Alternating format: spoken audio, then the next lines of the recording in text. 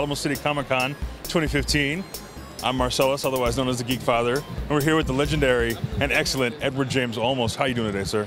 I'm doing good because I'm here with the Geek Avengers here. He looks like a Geek Avenger, right? He is. Don't tell people about our alter egos. We got to keep it on the down low. So we almost had a much different. You're obviously known as Adama, like the greatest dude ever. You know, you the Battlestar. I love it. But you were almost in a different captain. You turned down the actual role in Next Generation. They wanted you for like Picard's role. You turned that down. Yeah, I mean, at the time when I was doing it, I was working, I was doing other things, so I had to pass on it, yes.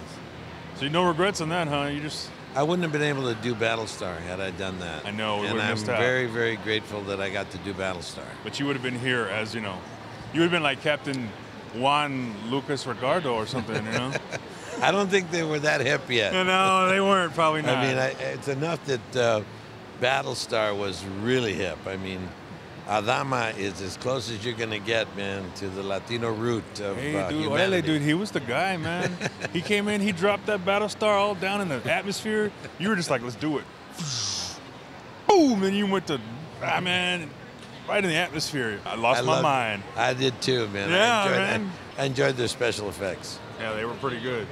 So, how you liking San Antonio so far? I love it, man. I think this is one of the best Comic-Cons I've ever been to, only because of the quality of the people. My God, I'm overwhelmed, man. A lot of emotion here. Maybe it's because 85 to 90% are Latino. And man, but I mean, there's a lot of laughing, a lot of hugging, a lot of crying, a lot of emotion.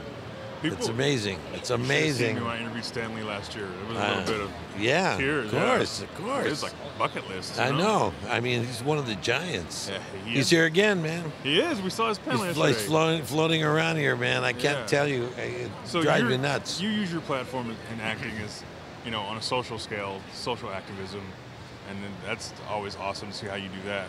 What's the impetus behind that? Well, basically, I mean, the more you give, the more you receive. That's the basics of understanding your life. But it really becomes a situation where you have to stay in balance.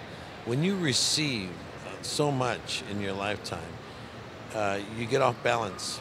And if you don't give more than you receive, you're going to be really off balance. So I highly recommend that you take a look at all the major, whether it be artists, whether it be people who have really become successful in any way, are always giving back to the community.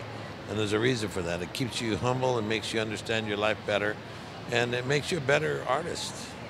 I agree wholeheartedly. Well, thank you very much for your time, sir. This has been a pleasure and an honor. Captain Adama, baby. Hey, Admiral Adama. Remember one thing, man. Just remember one thing. You're watching GeekVengers.